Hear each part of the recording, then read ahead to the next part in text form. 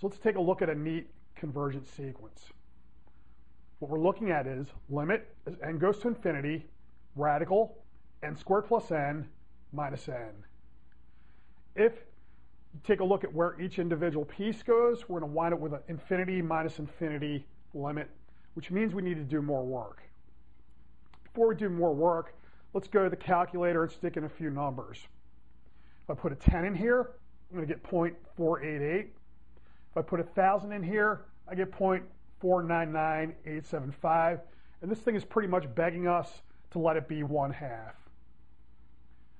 So let's go to the technique. Well, if we look at this, really don't like having to deal with a radical up here. It would be nice if we could remove this somehow and simplify things. So what I'm going to use is a difference of two squares. So if I multiply this expression by the same expression with a plus sign, we'll note that what will come out will be just take this and square it, take this and square it, and then take the difference. So what's that going to do? That's going to leave us with an n up in top. Then the bottom, we're going to have this expression with the plus sign. Well, up top, the n squareds are going to disappear, and they're just going to leave me with an n.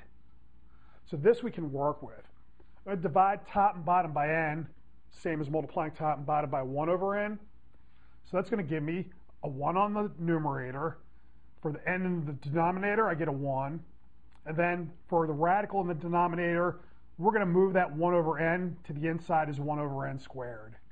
So it's going to give me a 1 plus a 1 over n. We take the limit. Square root is a continuous function, so that means I'm allowed to push the limit to the inside.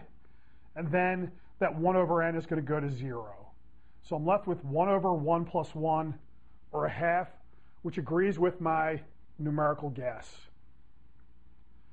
Okay, another way to guess this, let's take a look. If I take radical of n squared plus n, note that I can complete the square here. That's going to give me radical. So what do? I'm going to take whatever number's before my n, I'm going to divide it in 2. So it's going to give me a 1/2. We're going to square n plus that, and then I'm going to subtract off that number squared. So we subtract off 1/4. Now, we're taking the limit as n goes to infinity. So if I put, say, 1,000,000 in here, that 1/4 is going to have no effect at all on my answer. So what happens then? This thing is pretty much going to look like the square root of n plus 1/2 squared, and that's just going to reduce to n plus 1/2. Now, when we're looking at really large n, this expression that we're interested in is going to look like n plus 1/2 minus n, or 1/2. So, two different ways to look at this limit here.